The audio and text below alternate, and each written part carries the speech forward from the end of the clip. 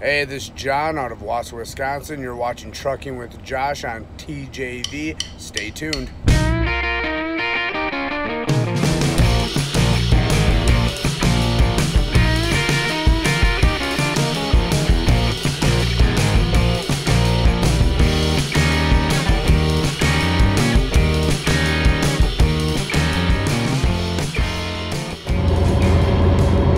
Notice anything different on my truck? I bought this new bug deflector to try to keep bugs out of your face and out of my face. So you can see it down there now, eh? It doesn't look that big. It actually looks pretty small, but apparently that's enough to keep the bugs off the windshield, or at least a lot of bugs off the windshield. Just the air hits it and then it gets shot up over the truck, eh? I'm really excited about it. It's nice that they had a chrome one in stock too. So now when you're sitting here, hopefully there won't be so many bugs right in front of the camera.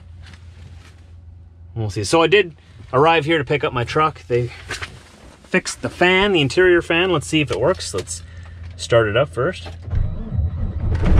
There you are, my baby. Oh, my girl. It's a good girl. Okay. And yeah, there's the fan. Yep, works perfect. They had to put a brand new fan in there. Is that open? Why is it not coming out of there then? Okay, there it is. Oh, it just took a second for the vents to change. There we go, beautiful. Yeah, my old fan, before it stopped working, got all loud. It sounded like it was rubbing on something, like a buzzing sound. So I knew it was on the way out. But, yeah. Excited that this all came through. Turned out well, and that bug deflector, so we'll see how that thing works. We're leaving tomorrow. We have a load going down, a load of lumber going down to Waterloo, Iowa, and then I have a reload waiting for me to pick up Friday morning in Chicago. So it's Tuesday today, so I'm going to be leaving tomorrow, Wednesday, around a little bit before noon. I'm going to leave the house, probably try to leave the yard by about noon, and it'll be about a 24-hour trek, including sleeping, down to Waterloo, Iowa. I could probably get down there in one day of driving. It's pretty much exactly 11 hours to get there from here without any traffic or anything. So I could probably leave in the afternoon. Might get there in one day. We'll find out. But got the truck back. We're back at it. I feel complete again. All right, you know what time it is? Do you know what time it is? Oh, they're excited. You should be excited too. Look at this, look at this, look at this. Don't, not just that. Oh, yeah. There's at least 3 chickens that gave their lives for what's about to happen. We can't let them die in vain. Oh, it's gonna be so good. Just wash my hands. Oh, I'm so good. Oh. Oh, look at that. Oh, yes. Oh, I'm so excited. Hey, there's a wife there too. Yes. A wife and a couple of friends. Come on. This is gonna be good. Put one there. Yeah, there's 3 chickens that gave their lives for this. Oh boy, we're gonna cook them all. Excuse me, sir. Excuse me, if I roll over like this, would you give me some chicken? Well, it's time to put this new bug deflector to the test. We're about to cross into the United States here right now. We've got our load of lumber all tied down behind us. Obviously, if we've made it this far already, it better be tied down. We're gonna stop in Pembina, North Dakota, just over the border here, and then we've got quite a ways to go today. Yeah, we got 975 kilometers to go yet. How many miles would that be? Let me check here. 975 kilometers. Okay, Google. Hey, oh, my Wi-Fi is connected to my GoPro. Hey, 1 second here. Okay, Google. How many miles is 975 kilometers? 975 kilometers is equal to 605.837 miles. There you go. That's how many miles we got until we deliver this freight. And then I've got a load in Chicago that's taking me back here. I drop that trailer, hook onto a different trailer. It's like a big tank, like one of those big fuel tanks again. I'm taking that out to Michigan. So what do you think, Diesel? You ready to go to America? You ready to go to America, man? Well, it seems that this bug deflector's doing some of the job it's supposed to anyways. I mean, there's still some bugs that are getting on the windshield, but I mean, it's hard to tell. It's hard to compare directly, right? But the lower part of the windshield is definitely a lot cleaner than it always is. So that's good. That's right about where you guys sit there, right? When you're mounted. Right now you're on my head. So you can sort of get a little bit of a better view of what's going on here. We're between Grand Forks, North Dakota and Fargo, North Dakota. I just wanted to show you what this bug deflector looks like on the highway from my point of view. I mean, it's not going to stop all the bugs, right? It's not going to stop, but if it stops a good portion of them, I'm happy.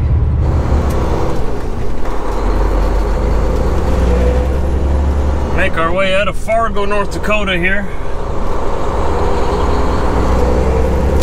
Just grab some fuel. Probably gonna go to Rothesay, Minnesota again. In 400 meters, where I seem to make it to usually. Right on I-29 north.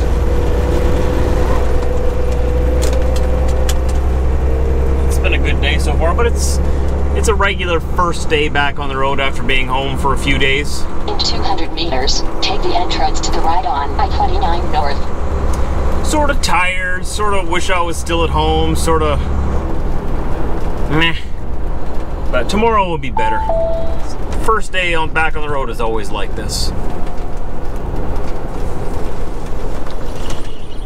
So I'm not too sure. I think Rothesay is about, what, another hour or so up the road?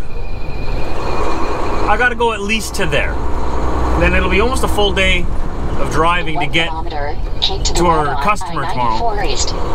I'm just hoping they're gonna unload later into the afternoon. I gave them a call and they said they were open a full work day, which I was assuming. What's this guy doing? What's this guy doing? Are you turning over? All right, thanks, bud. When people say that they're there for the full work day, I'm assuming they're there till at least 4. But you know what? Sometimes I forget, or I often forget to double check, because some people's work day is literally till 1:30 in the afternoon.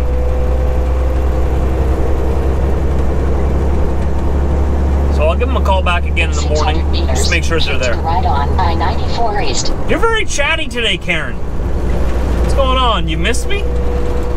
Meander our way onto Interstate 94 eastbound. We came from ahead of us there. I went underneath this intersection before to grab fuel at the Flying J, which was 1 block south. And we're just turning back east onto Interstate 94. You know, the weather is still not too bad. It's a little chilly at night now already, but that's just being compared to summertime. And apparently this week is supposed to be really warm. So by the time you watch this video, you'll probably already know whether or not that forecast was true. Back home, they were calling for like almost plus 30 degrees this week. That's like 80s and 90s Fahrenheit. Which is good, because we thought that summer was over already. On this road for 258 kilometers. We had such a rainy August. Lots of rain. It's very chilly, very cold. But hey, maybe we'll have a warmer September. Who knows? Who knows? Can you see it off to the right in the distance there? We just left Moorhead. You know what those flashing yellow lights mean, don't you? Oh, they're hiding behind FedEx here now. Here they come. Way station, 1 mile.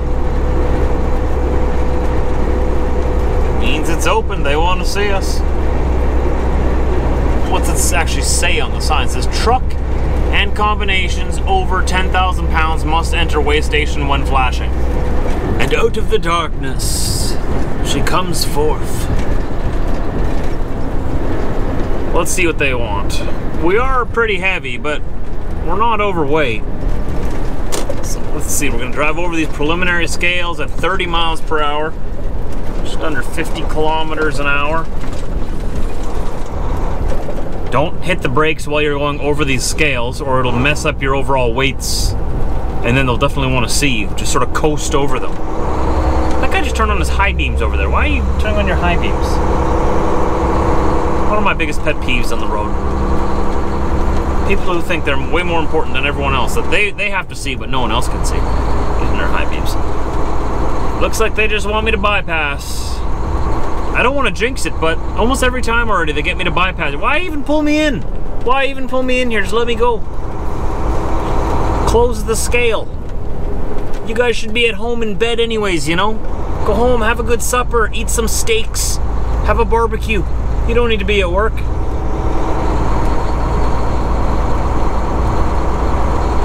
Okay, I got 1, 2, 3, 4 highway patrol vehicles there. Thanks. I wonder how often they have to chase a truck. You know, like a truck that blew the scale. I wonder how often that happens. I wonder if that happens every day. Or if it's like a very rare thing. Guess we'll never know. Never had to chase me before. That's all that matters. So we did only end up making it to Rothesay here. I'm tired. I'm gonna go to bed. It's about 9:30 in the evening. I've got an early start tomorrow. We'll hammer down then. Oh, the first day on the road is always just a little tough sometimes. So I'm just gonna pull into my spot here in the back corner. Call it a night.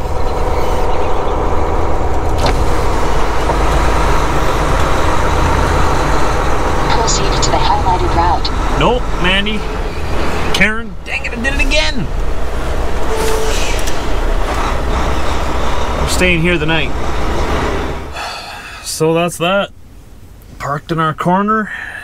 I'm ready for bed. I gotta set up my bed yet. Oh, it's all up there. I take it down, roll it out, put the sheets on it, put the blankets on it, put my pillowcase on my pillow, put my pillow on my bed, crawl under the covers, and pass out in less than 5 seconds. It's gonna be great. So we're gonna get up around 7 a.m. tomorrow and begin our pre-trip around 7:30, and we'll be out of here around 7:45. So I'll see you then. Don't forget to subscribe. I make a new video pretty much every day, or every day while I'm on the road anyways. We'll be on the road now for a little while. Like I was telling you before, we have this load going down to Waterloo, Iowa. Then I go to Chicago, I pick up a load that goes back to Winnipeg, and then I turn around from there and I take a load down to Michigan. And from there I'll probably have a load going back to Alberta, I'm thinking. Anyways, I'll talk to you later, guys. I'm tired. Thanks for watching.